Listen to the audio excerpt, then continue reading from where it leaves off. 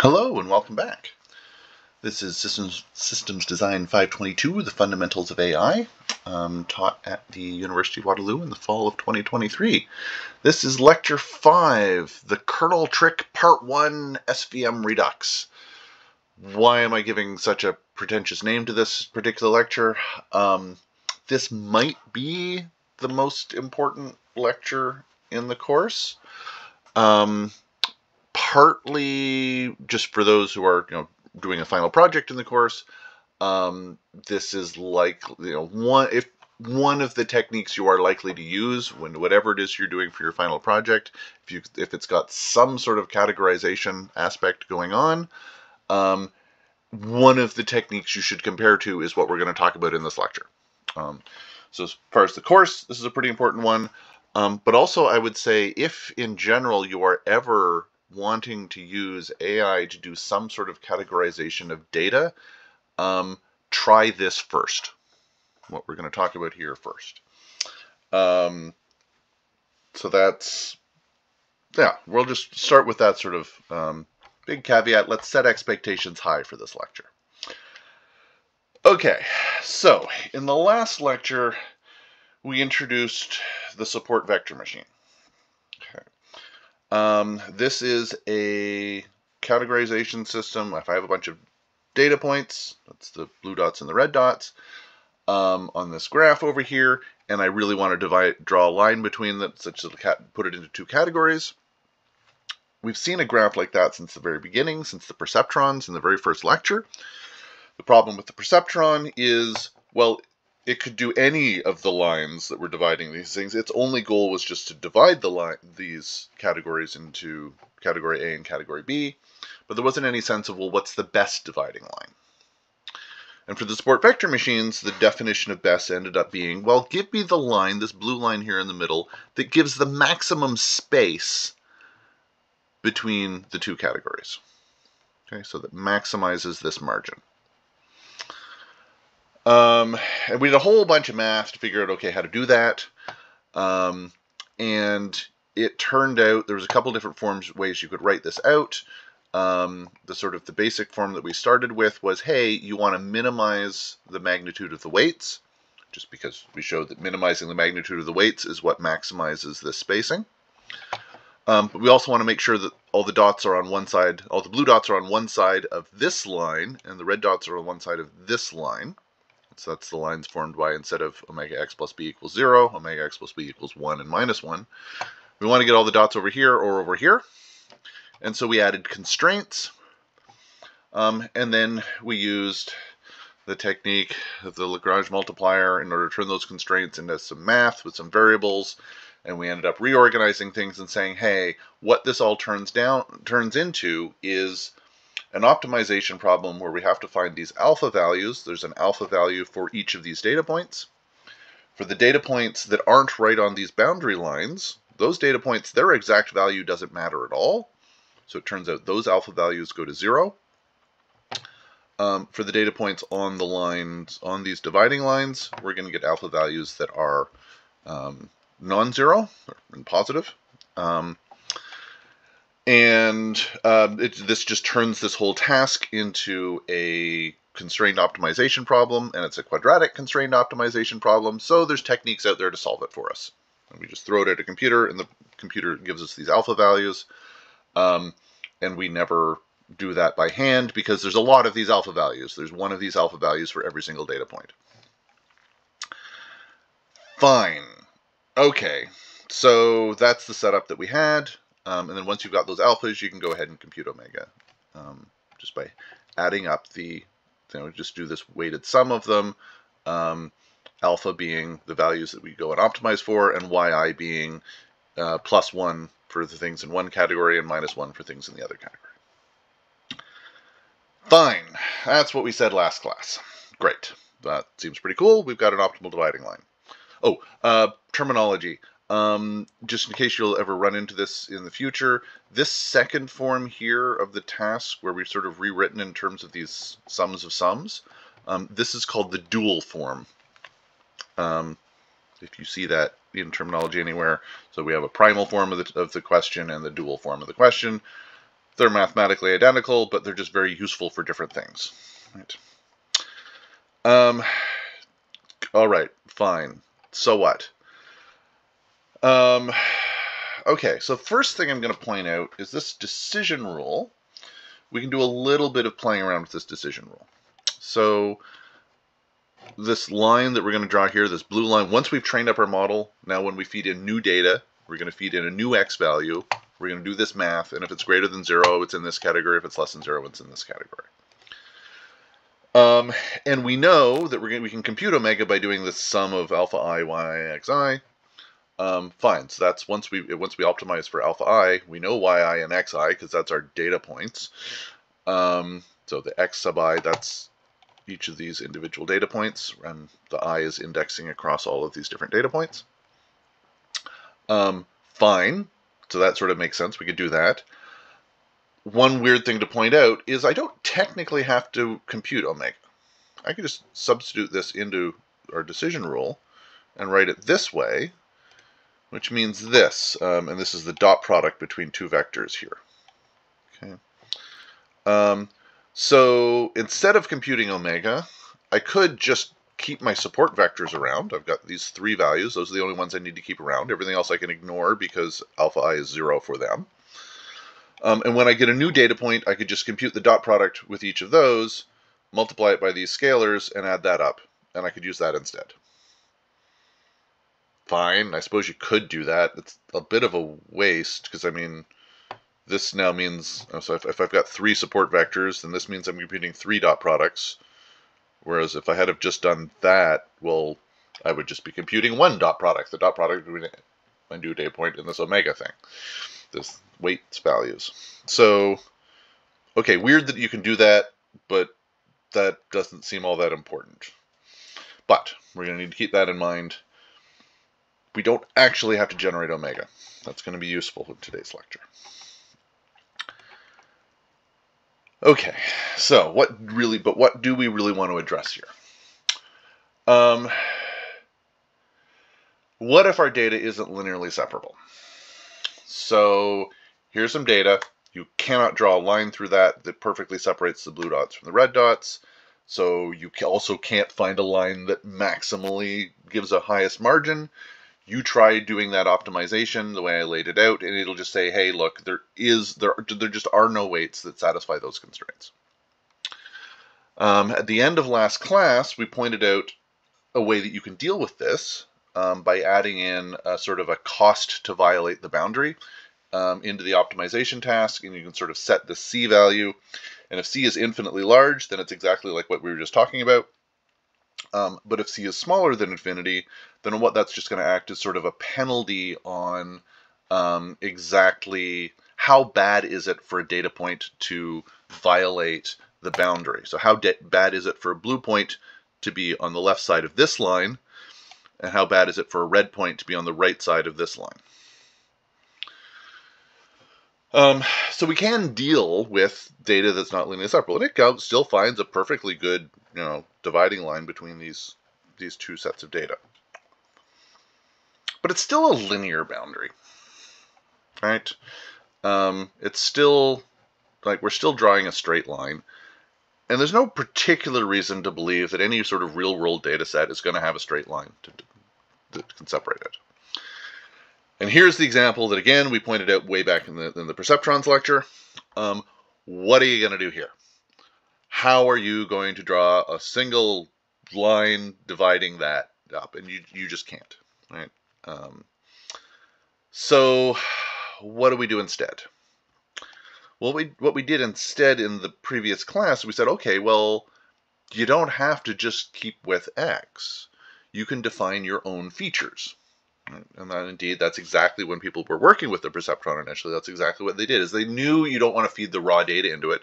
You have to take your raw data and transform it in various ways. And one of the things they did is just transform it in lots of random different ways.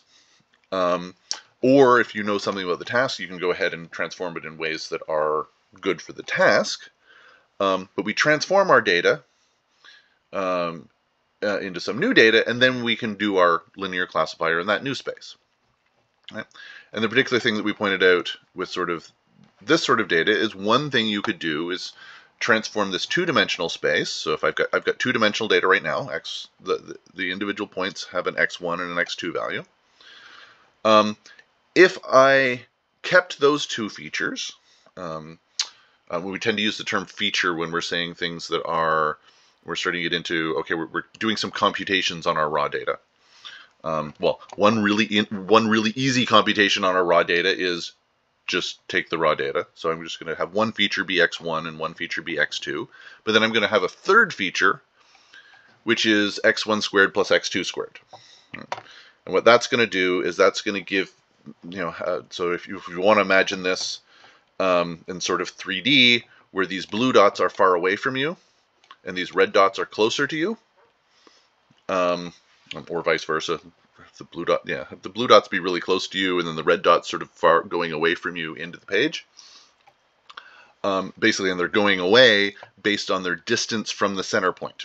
Right? That's what x1 squared plus x2 squared is going to give you. It's something that gets bigger and bigger the farther away you are from the center point. So that's why the blue dots are going to stay pretty close to you, and the red dots are going to go pretty far away. And once that happens, well, now you can just put a linear slice through that data. And we put a plane through that data that nicely separates the blue dots from the red dots. Right? That'd just be a plane that's sort of parallel to the screen. And so that's the general trick of taking data and putting it in a higher dimensional space. And once it's in the higher dimensional space, you've got a better chance of being able to make a linear separation between our data points. So we define features in this space. Of course, we run into exactly this problem of, well, which features, how many of them? Again, people often just do that randomly, or did sort of just choose that randomly back in the Perceptron days. But if you do this transformation, and I do the same, and then I just do a standard SVM on it, and I plot the results, I get this. Now, this particular diagram, we're going to see a bunch of them in this lecture, so I want to explain what the heck I'm plotting here. The red dots, the blue dot, and the blue dots, great. That's what category they're in. That's totally normal. I am plotting the support vectors, so that is the vectors whose alpha values are non-zero. For the red dots, I'm plotting the support vectors in yellow. For the blue dots, I'm plotting the support vectors in green. Okay, so they'll sort of pop out a little bit. Those are the points that are sort of helping define this plane. And then what I'm doing for this color in the background, I'm computing that function omega x plus b, and I'm just plotting its value. Okay, so if it's less than -1, it's this dark red color. So for all these data points out here, omega x plus 1 is less than -1. If it's greater than +1, it's this solid blue color. And then for the points in between, we've got this sort of gradation. And this white line going around the circle, if you were forced to say, okay, is it greater or less than 0, that would be this white line around the middle here. Okay.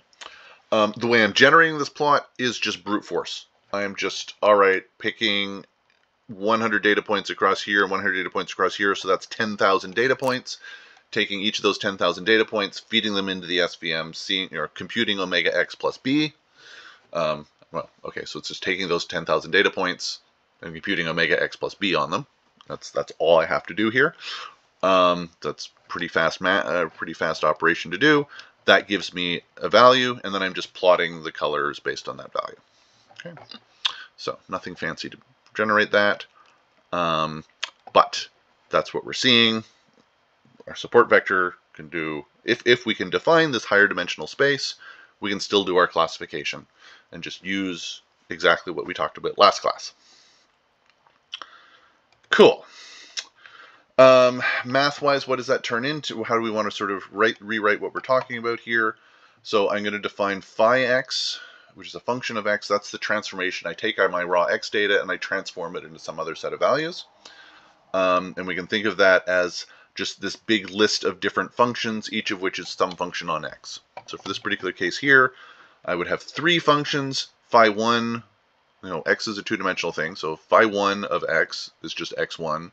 Phi 2 of x is just x2, and phi 3 of x is x1 squared plus 2x2 squared. But they can be any functions of x. Okay, so I'm going to do that transformation, and then I'm just going to do a normal SVM. So really all I have to do is replace x with phi of x in all these things. All right, fine. So, okay, I now have that. Again, this is a dot product between these two vectors. Omega dot product with phi of x. I can compute omega the same way. It's just the sums of these phi of x's of each of these of the support vectors of the points that have non-zero alphas. And I can do the same decision rule. I'm just using phi of x instead of x. Okay, fine. So what? Why is that helpful? Okay, so let's take a closer look at what I actually need to do. So this is the only place in all of that math that phi of x even appears. Okay. I need to compute this big giant sort of sum. This is, all right, and this thing that I'm summing over ends up being the dot products between different phi's. They're sort of fine. And then when I compute the decision boundary, if I sort of combine things together and don't write it in terms of omega, again, all I have to compute is these dot products. Now that's an interesting pattern there. So I've already pointed out that we don't need to compute weights. We don't need to compute omega. But this is saying something even more. This is saying I don't even technically have to compute the feature. I don't have to compute phi. The only thing I actually have to compute is the dot product between two phi's. And that's just a scalar. The dot product between two vectors is just a scalar. Right? So might be an interesting shortcut. I just need those dot products. Is there a shortcut, instead of taking x, transforming it with phi, and then doing a dot product between those transformed things, and then end up with a scalar, is there a way to write this dot product in some other way that just directly gives me that scalar value, rather than going through this intermediate step of these big giant, because this might be a big giant vector, right? I mean, even if these xi's are like five-dimensional, maybe my transform data space is 100-dimensional. Can I, avoid going up to the 100-dimensional space and doing a 100-dimensional dot product? Okay, so that's what we're going to look for. And we're going to start by at least showing one example that this is possible. So, one example, let's have x be two-dimensional, so it's x1, x2. And let's have phi of x, so I'm going to transform this into some other space. And it's going to be this particular other space. I'm going to take the x1 and square it. I'm going to take x2 and square that. And then I'm also going to take x1, multiply it by x2, and multiply it by root 2. Why am I multiplying it by root 2? It's just going to scale something. It's going to make the math nicer. Really, it's just a scalar on the feature. So it's the same as just multiplying that feature by a constant. So it doesn't really change anything much. It's not going to change much about the decision boundary. But at least we can sort of vaguely get a sense that, okay, maybe x1 squared and x2 squared and some combination of x1 and 2, maybe I could vaguely see that those might be interesting features to have. We'll worry about better sets of features in the future. We're using this one as sort of a simple example to show that this shortcut is possible. So, the thing that all the math needs is the dot product between the phi's of two different x values. I'm now running into notation difficulty because I don't want to call those two different x values x1 and x2, because I'm already using x1 to mean the first element of the x vector and the x2 to be the second element of the x vector. It's definitely a situation where I really should have been better about having notation indicating what things are scalars and what things are vectors. In any case, for this, what I'm going to do now is I'm going to say, okay, let's imagine that my 2 points that I'm trying to do the dot product, or that I'm trying to do this computation on, instead of x1 and x2, I'm going to call them a and b. So a is consisting of the vector a1, a2, and b is the vector b1, b2. Fine. This is the thing, this is the math that I need to compute in order to do those equations for the support vector machine. What's that look like here? Well, I just substitute that in, and this is just phi 1 squared root 2 a1 a2 a2, or not. So this phi is just, so phi of a is a1 squared root 2 a1 a2 a2 squared. And then phi of b is b1 squared root 2 b1 b2 b2 squared. Right, that's just, all right, fine, substitute that in. So what's the dot product actually doing for us here? Well, the dot product is multiplying these things pairwise, and then we add it all up. So let's just do that. And we're going to get a1 squared b1 squared plus 2a1 b2 b1 b2 a2 squared b2 b squared. Fine. Okay, that's what dot product's going to do. So what? Now hold on. Can we do something to that? We can factor that. We can complete the squares or something on that, something in that ballpark. In fact, complete the squares is even nicer on that because that is a square. Right? That's a1 b1 squared plus a2 b2 squared. And what's a1 b1 plus a2 b2? Well, that's just a dot b. So what that's saying is instead of taking my values, projecting them into this three-dimensional space, so computing each of these individual things on them, and then doing the dot product, I could have just taken my individual original values, done the dot product between them, and then squared the result.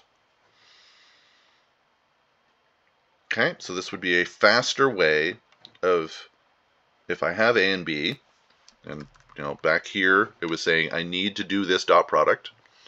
So instead of doing that dot product, or here, instead of doing that dot product, instead of taking my x values, projecting them in, doing this phi calculation, whatever the heck it is, and then taking that result and doing the dot product between them, if I had these as my features, then my shortcut is don't bother ever doing this math. Don't bother ever generating these phi's. Just do this math. Just do a dot b squared. Okay, that's kind of cool and useful, but I mean, is this a useful set of, is this just like some weird thing that I can do for this one special case of features? Are there sort of more useful features I might be able to use? So we have, okay, so this is what I just showed, is that if I have this set of features, then instead of computing the dot product between, or instead of projecting into the feature space and then computing the dot product, I could have left it in the original space and just done the dot product and then squared it. So fine, I showed that that math works. Oh, if you're a little worried about this root 2, you could also write it this way. This feature space would also do it. So this is now 4 dimensions. Of course, x1, x2 is the same as x2, x1. But the reason I'm writing it this way is just to show that really all we're doing here is we are just listing all possible pairwise combinations of the x's. And that also indicates what would happen. So I only showed the proof for if A and B are 2-dimensional. If A and B are 3-dimensional, it'll be this same pattern, but it's all possible pairwise combinations. So that's going to be like 2 to the 3. That's going to be like 8 items long, of which some of those 8 items will be identical, and so they can be grouped together again. So anyway, that's just to point out how will that pattern generalize as we go up to higher dimensionality of A and B. But then we also have, but then we can also say things like, okay, well, what if we want to go up to more complex features? What if I want cubic terms in my features? Well, I could do very similar math, take this cubic stuff and go see what it maps into. And shockingly, and I'll leave this as an exercise for the reader, but the particular math, if you want to do the shortcut, you don't want to project into these 4-dimensional space, and you just want to do some sort of shortcut. Again, I can do, this is now all triple combinations of variables. So I could also write it out that way. That's just, turns out I could just instead compute a dot b and cube it, instead of squaring it. Okay, that pattern, that's kind of cool. I can get a weird set of features. I can make them more complicated, and the only thing I have to do is like change this exponent, which is really, I mean, that's a pretty easy thing to change. It's not much more math to do cubed than squared. But this is still kind of constraining that now I've got like all these cubic terms. What if I, it's still kind of weirdly constrained. So, because I might also want simpler features in there. Anyway, are there other patterns that we can do? Yes, it goes up to fourth and to fifth and to sixth, and to any dimension you want, this pattern continues. Fine. What does this one do? So a dot b plus 1 squared. I would not expect anyone to get that by intuition. What it turns out to be, and I'll show the math proof in the moment, is it's this set of features. It's the set of features that's not just all these squared terms, but it's also all the lower dimensional terms as well. So you also get all to the power of 1 terms, so x1 and x2, and you get all the power of 0 terms. That's a little surprising. If you want to work through what's happening there, I mean, again, it's just algebra. Just follow through and do the math. A dot b is just this a1b1 plus a2b2. And then if you actually expand out this squaring, multiply everything by everything else, you get this big long list of things, some of which are the same. So you can start collecting terms together. And you can write it as 1 plus 2a1b1, 2a2b2, etc., etc., etc. And then once you've got it in that form, I can also go back over here and say, okay, well, if I did phi of A dotted with phi of B, what would that look like? Well, that would be this with A's in it, dotted with this with B's in it. Fine. And then if I do the dot product, which is multiply and add, multiply, the pairwise multiplies and add, I get exactly the same equation. So that's at least the evidence that this particular thing here turns into that. And yes, it generalizes to higher dimensions. If I go up to 3 dimensions, 4 dimensions, 5 dimensions, it includes all of the lower order terms, including the 1 term. So we don't even have to add in that extra term, the bias term that we often did with the perceptrons. In any case, we get, and it keeps the original values as well. So really, this is just sort of adding extra features, adding new features into the space in the hopes that these higher order features will be ones that are going to help to draw a dividing line. Okay, so we've got this interesting trick. It means that we can, we sort of go back here a little bit. When I'm doing this optimization, instead of doing all this math and doing these dot products, I can replace this phi's with that a dot b plus 1. So I could take xi or xi dotted with xj plus 1 and then raise it to some power, and I can replace that component in there. And then everything else is all the same. I can go ahead and optimize for my alphas. But I never actually have to compute these phi's, which is nice because, if I raise these exponents up, or if A and B are, 5-dimensional, 6, are vectors with a lot of elements in them, either way, that's going to make a giant list of features. And we're still going to effectively be using all those features, even though we never actually had to compute them. There's no approximation in anything I just did here. The optimal point must be the same. If I actually did do all of these expanding out to these features, the optimal point will be the same. But I don't actually have to do it. We'll come back to that a few times because that's a very weird statement I just made. Before we go back to it, let's see some examples.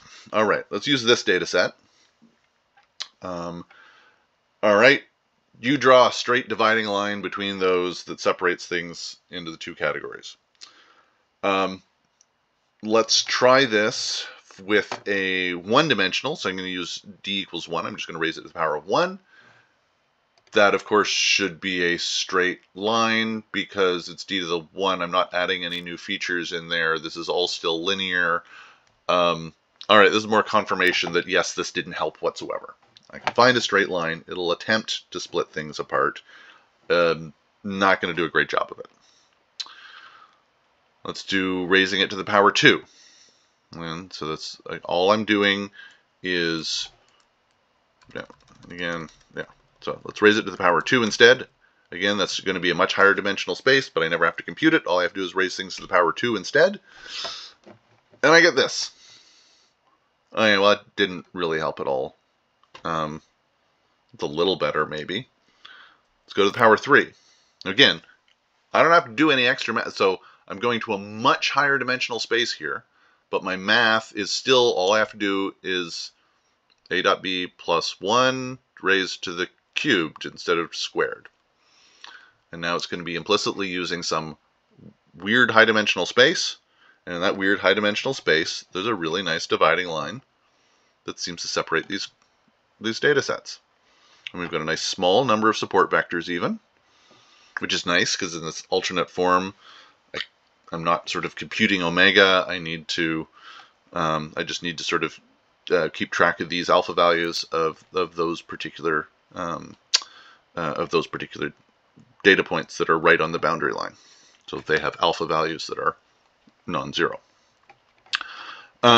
Cool. I can continue raising the exponent. Seems to still work nicely. So adding more doesn't seem to hurt things, although I get a little worried about what's happening down here. Something seems a bit strange. So what I'm going to do now is sort of zoom out on these plots. So right now these plots are sort of from minus 1.5 to 2.5, or minus 2 to 2, sort of in that range. I'm just going to zoom out and sort of do exactly the same plot, but from like minus 4 to 4. All right, so yes, this straight line, it just continues. Fine, this graph is not a surprise. This one here, zoom out a bit. Okay, you can start seeing that this curve starts to loop back on itself. It's going to eventually close. Fine. I mean, this is indicating that it's going to classify a point way the heck out here as red, and even this point down way over here as red. Should be fine. I mean, those are points that are really outside. They're very dissimilar to what it was trained on, so it's not that much of a surprise that it doesn't do a good job of, or it's really hard to know what a good job of classifying out here would be. So I guess that's not too bad. It's actually, cubed oneness seems pretty good. It's a little weird that we're starting to get a really thin line out here. So it's like it's really sure that this point here is blue and this point over here is red. And there's sort of not much spacing in between there. Again, probably fine because just this is far away from the data it's trained on, and you should never expect an AI system to be particularly great about data that it's not trained, that's very dissimilar to what it was trained on. And for this fourth one, ooh, well, that's a bit weird. We start getting, so one thing that ends up happening with high dimensional polynomial decision spaces is, yeah, I mean, we're still finding a straight line in that high dimensional polynomial space, but I can't visualize a ridiculous high dimensional polynomial space. What a straight line up in that space is going to mean. What tends to happen is, as you get this really sort of high degree, is you start getting really weird boundaries that start doing things like this at obscure spaces. Again, great for data around where you're supposed to be. Some surprising things as we get farther out. Maybe it's an issue, maybe it's not. We will see a trick like this that will be a little bit more well-behaved in that sort of regard. But this is at least the sort of the first sort of simple step in this direction. And hey, it's doing a really good job of classifying this data. I mean, we're still using the support vector machine, and we're just sort of implicitly doing this transformation into this high dimensional space. Cool. Oh, right. Yes, we keep cranking this up. This is with degree 10, so this is, the exponent is just 10 up here. Fine. All right. And degree 20, we just start getting really weird boundaries. That's really all I'm pointing out there. And also maybe you're starting to get boundaries that are really tight and close. Because again, like it's finding the plane that is, or the hyperplane that is doing the best job of separating things in that high dimensional space. But things that are nearby in that high dimensional space aren't necessarily correspond to being sort of nearby in this lower dimensional space. So people tend not to use this sort of polynomial trick for extremely high dimensions, but it can work really nicely in these sorts of lower dimensions. Or for data that is well suited to that particular high dimensional space. So, you know, it's worth trying, but often isn't what one wants. Okay, so that's just one possibility. And I do want to highlight just sort of, so now that we've introduced those functions I was talking about, this sort of, instead of computing phi x I dotted with phi xj, I instead compute some function of xi and xj. Those functions are called kernels. And as a terminology, this trick of I'm just going to use the kernel instead of actually going to that high dimensional space is called the kernel trick. So those terminologies will come up. There is tons and tons of valid functions that could be used here. Technically, when you're building up that optimization problem in order to solve, where are we going? You know, as we're building up the solution to this optimization problem, when we turned it into something that we could pass to a quadratic programming thing, we have to compute this for every I and j and put it in a big matrix. Right. So that ended up being one of the steps. We had to, so one constraint, so the situation where, hey, does this function act as something that is equivalent to going to some space and doing the dot product? That happens if and only if this big matrix, which is the calling that function on every single combination of points. So here the x1, x2, x3, x4, x5, that's all of my different data points. And so I'm computing some function on every pair of data points. Okay. So this big matrix that we build, the result of each of these things is going to be a scalar, because the dot product gives you a scalar, and this thing is supposed to do exactly the same thing as the dot product. This big matrix, the constraint is that matrix has to be positive semi-definite. And I can never remember what exactly positive semi-definite means in terms of matrices, but one really important feature that it definitely has to have is that it's symmetric. So if I call this function on x1, x2, I should get the same result as if I call it on x2, x1. Right? So I need that. So whatever function you're using has to have that constraint. And one sort of rule of thumb is anything that's sort of acting as a distance measure or a similarity measure is going to work here. So if there's so any sort of function where, so a distance measure would be one where as x1 and x2 get farther and farther apart, the value k should increase, and maybe for x1 with itself should be a small number near 0 maybe. So that would be a distance measure. A similarity measure would be the other way around. So x1 with itself would be sort of a maximum, and then as x2 gets farther and farther and farther away, then whatever this function is should decrease. Right? So those, that's generally how we end up thinking about this, is it's some sort of distance or similarity measure. Fine.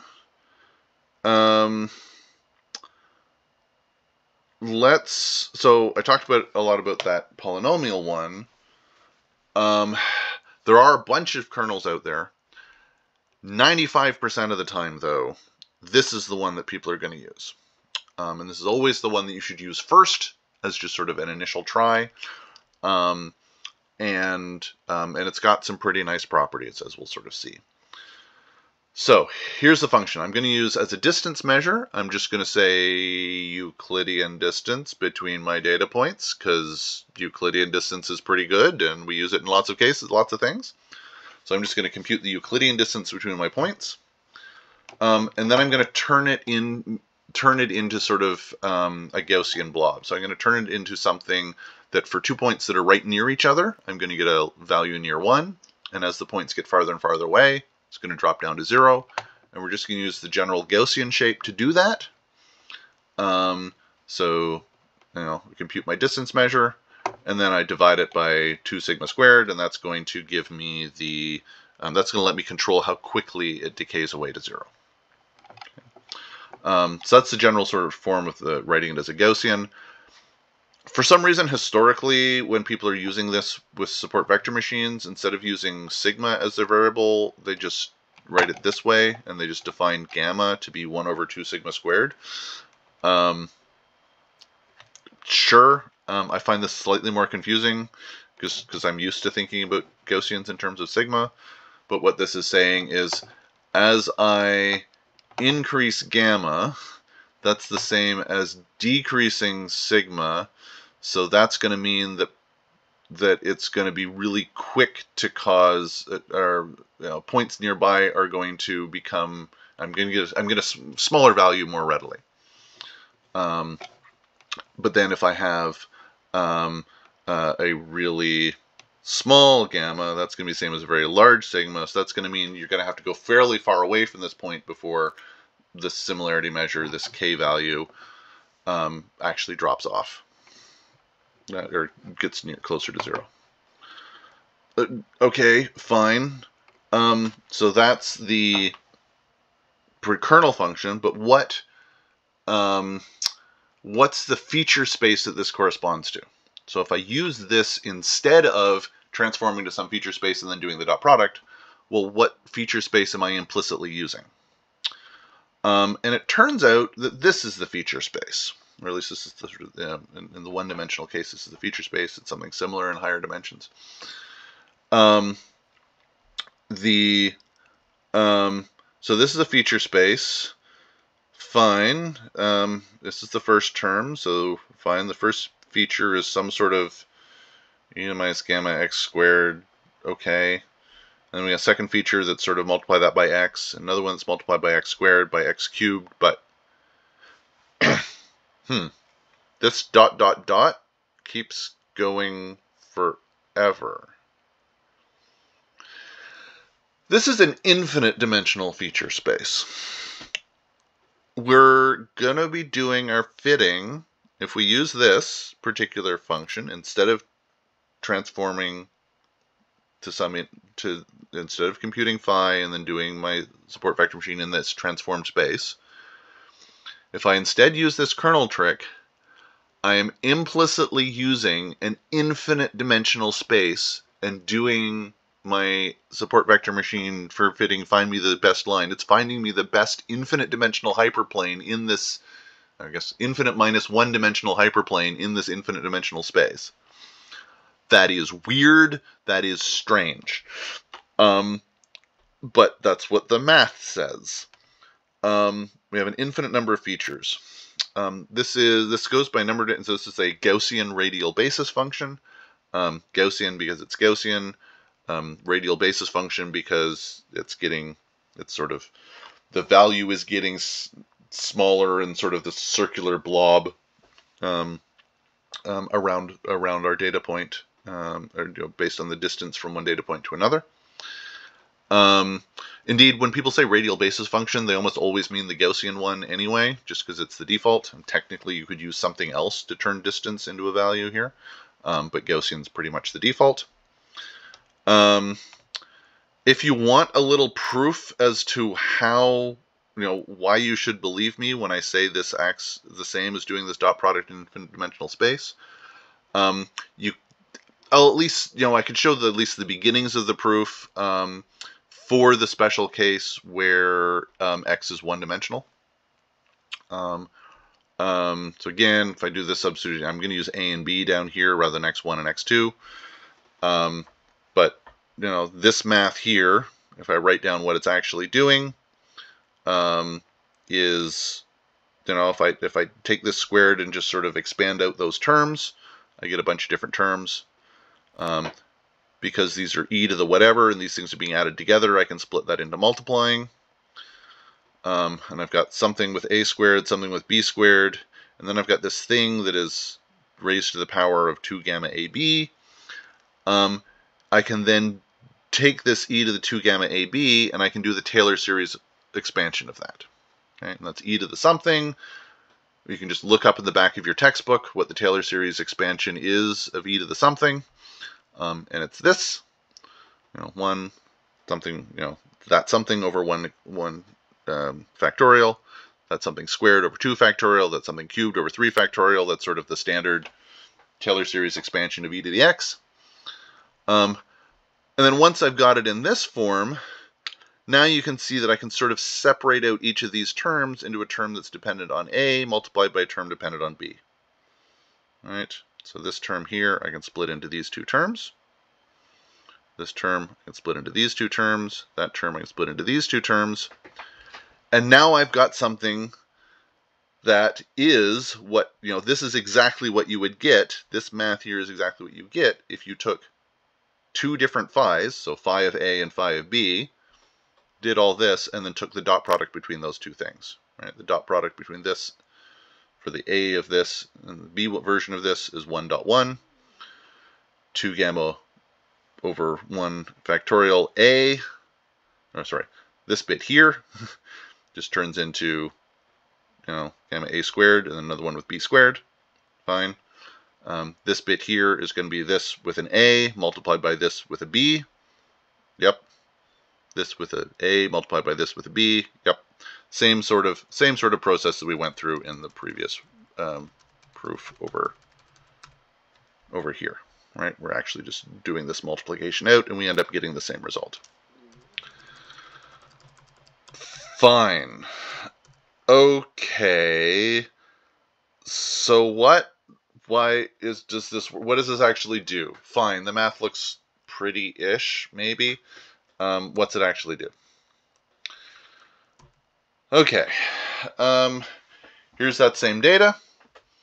And I'm just going to give it to it, and I've got to choose a value for gamma, which is the same as choosing a value for sigma. So I'm choosing a sort of a default gamma of 1, which is the same as a sigma of like 0.7 or 1 over root 2. And I get this pretty little plot here.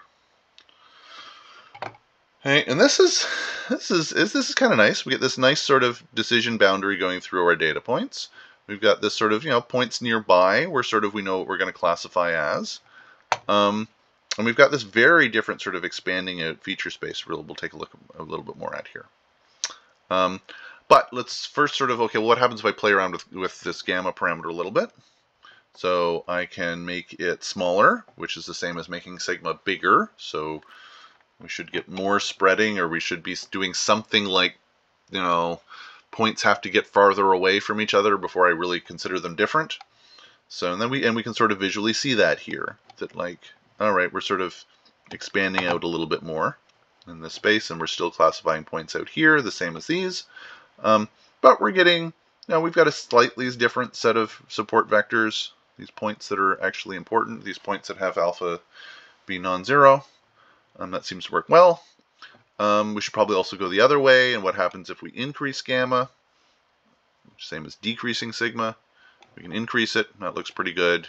And we increase it farther, that also looks pretty good.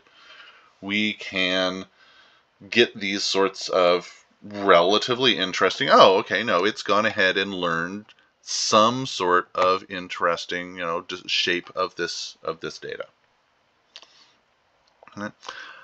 And we have this nice side effect that it's representing that data, it's representing that shape with a fairly small number of parameters. It's just using these, the support vectors, the points that are highlighted here, the points in yellow and green. Those are the only ones whose alphas are non-zero, so they're only the ones who matter when doing this computation. We're also seeing a bit of this weird new phenomenon where we've got this big empty space outside. that's all sort of giving me decision values near 0. Like if we had to, there'd be some line through here that actually says, oh, everything on this side of this line is positive and everything on this side of the line is negative. But actually we're getting a pretty large space where we've got values near 0.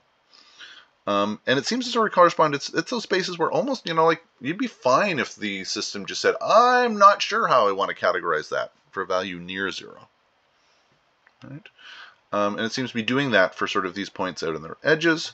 Let's confirm that that's happening for real by, again, zooming out on these graphs, plotting them over a wider range. And yeah, that's pretty consistent. Okay. So if I ask this sort of system to classify a point way the heck outside the range, it's going to give me a decision value near 0. It won't be exactly 0, but it'll probably be near 0. Which may or may not be a useful feature. But we get that sort of for free here. And an interesting question is, like, why is this so well behaved? Why do we have that feature? What the heck's going on here? Well, one way we can think of that is, fine, okay, well, this is the kernel that we're using. But let's think about what that actually means in terms of the math going on to generate this figure. Because the math that's going on, well, so the standard support vector machine math is you take, you know, for each of these data points across this whole image, take its x value, do the dot product with omega, add b, and then that'll be the color. And then we're like, okay, fine, maybe we don't want to compute omega, especially if you know, but fine, if we don't want to compute omega, then we can expand things out, and then all we actually need to do is compute the dot product between x and xi, where xi is each of these support vectors, because again, those are the only values where alpha is non-zero. Okay? So we're doing the dot product between x and xi, scaled by alpha and yi. Yi is a +1 for the things in one category and -1 for things in the other category. But that's what it was with sort of the original SVM. Now that we're doing this sort of weird alternate space, what we're actually doing is this is our decision boundary. You know, we don't, especially if phi x is if phi of x is infinite dimensional, well, that's going to mean that omega is infinite dimensional. So we obviously can't compute omega, so we have to do it with this sort of form. And instead of computing this dot product between two phi's, we've pointed out that the dot product between two phi's, given this particular weird space that we're using, is just e to the minus gamma x1 minus x2. So this is the math that I'm doing to generate this figure, or to classify any new data point that's coming in. Right? I'm just taking my new data point, computing this little function on it relative to every one of my support vectors. So that is these sorts of 10 points or 11 points, the green and yellow dots, the dots whose alphas are non-zero. All the other points, alpha 0, it's not going to affect anything in the sum. So I'm taking each of my points, and then computing this sort of kernel on it, and this kernel is a Gaussian blob centered on our support vectors. So that means that this decision surface, this thing that I'm plotting, is by definition going to be the weighted sum of Gaussians centered on each of these yellow and green dots. That's what omega x plus b is going to be. Of course, we can't compute omega x plus b because in this particular case, well, it's going to be omega times phi x plus b. We can't compute that because phi x is infinite dimensional, and so omega is going to be infinite dimensional. We clearly can't work with that, but if we work it in this form, I get the same effect as that infinite dimensional space, but all I got to do is compute this little exponential here. And I know from that sort of way of thinking of it, that yeah, any point way the heck out here that's far away from any of those Gaussians, the weighted sum of those Gaussians is going to be 0 or near 0, because everything's going to decay away. The standard thing, so that's kind of the cool result, why we know that this sort of measure is going to lead to some sort of well-behaved behavior in this sort of plot. That same argument is going to hold for pretty much any distance measure, but Gaussian is sort of the standard default that everyone uses. Okay, let's summarize that, and then in the next lecture we'll go on to some more applications and where we use this. Support vector machines. So the original support vector machines that we talked about in the previous class, there's the equations for them. We are basically just trying to find this optimization. Xi's are our data points, yi's are the desired outputs, +1 or -1. And we showed that you can turn it into this wacky form where all you need to do is minimize this, constrained with your alpha values being either 0 or positive.